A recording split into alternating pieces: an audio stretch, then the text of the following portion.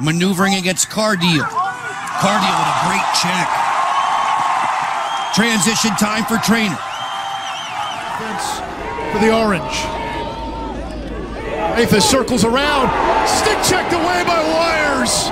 The 6'4" freshman out of Ottawa. 6'5" frame into a double team, and Yale causes the turnover. Then the other thing I wouldn't mind seeing is putting Hanley,